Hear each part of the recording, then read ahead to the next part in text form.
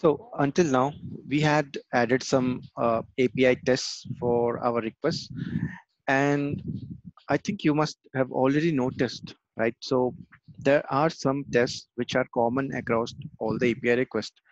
Now, if you ask me, what are these common tests, right? So, for example, the test which check your status of your API request, right? So the simple tests like checking the status code is 200, status code name has string okay, response time is less than certain number, right? Content type is present, header. So all these tests could be common across most of the tests, right? Most of the API requests. So every request will have a status code, mostly 200, but some status may be different. Then status code string could be also same. Response time could be common across all the requests, right?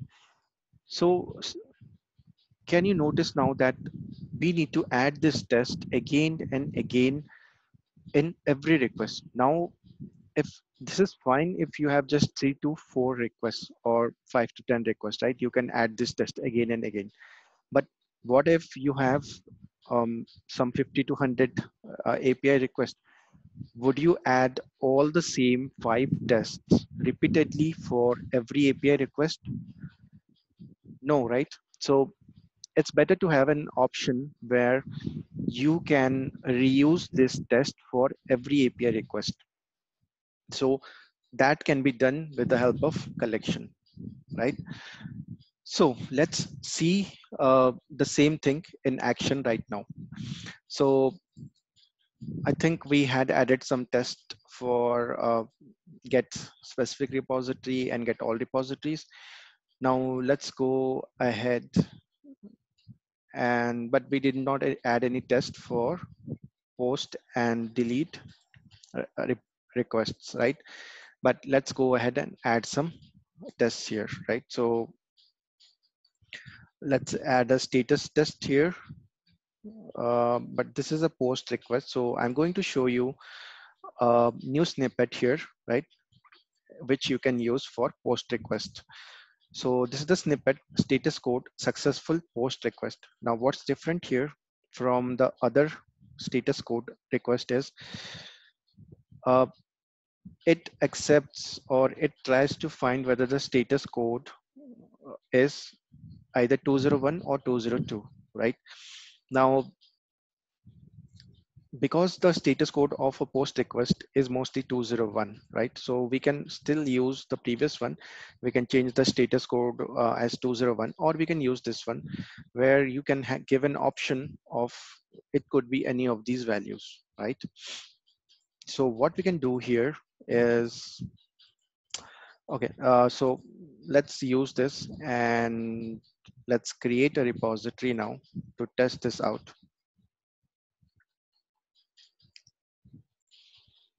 Okay, so test is passing.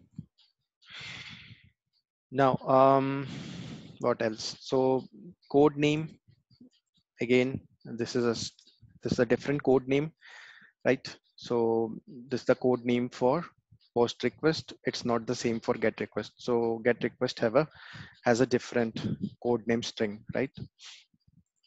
So what else? So I think remaining all will remain same, right? So we have some response time. We can increase that for every request. Same for delete repository, right? So we need some tests here.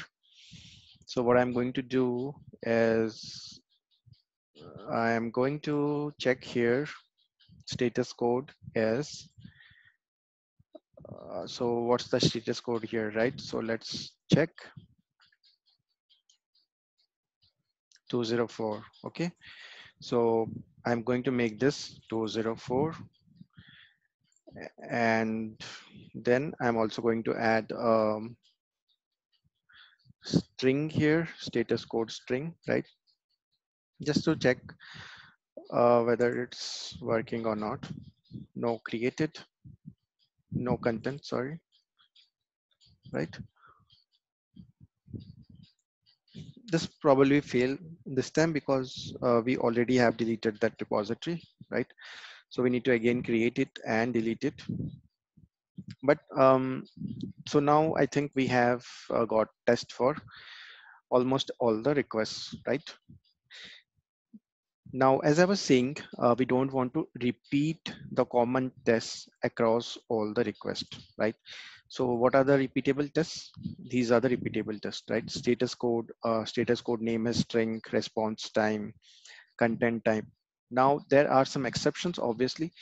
For post request, status code and string will be different. Similarly, for delete request, it will be different, right? For delete request, there will be no content type header, right?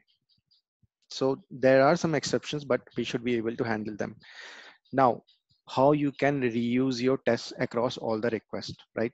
So you can do that by adding them to the collection, right? So GitHub is our collection. You can go and edit this collection, and you can go to the test section now. Here we can uh, take all our common tests, right? So all these tests, and we can add to our collection, right? So what it will do, it will now let us use this test across all the requests, right? So you can run this test for all the requests inside a collection. You don't need to have this test separately within your API request. Obviously, for the exceptions, you can have those tests on your separately on your API request, but the common test you could keep in your collection, right? So this will help you organize and also reduce your efforts in writing tests for all your API requests, right? Now, how do you handle the exceptions, right? So I don't want to run this test for every API request, right? It needs to be based on some condition. So how I'm going to do that? So there is object called pm.info, which contains all the information related to your request, right?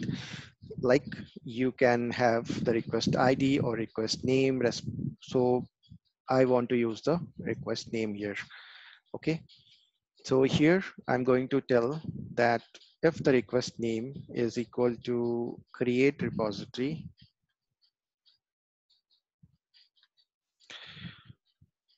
okay, or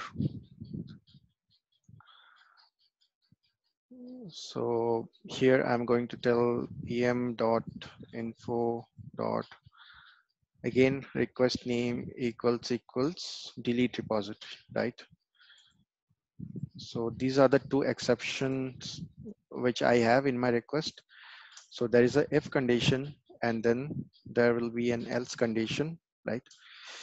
So if the requests are create and delete, right?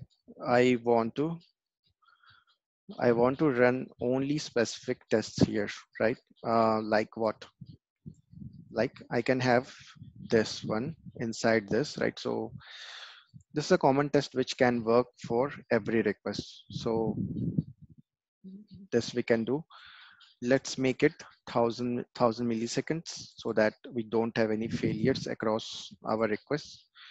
And then in else, so if it's not equal to these two requests, then I would like to have all my other requests inside this, right? So what will happen now?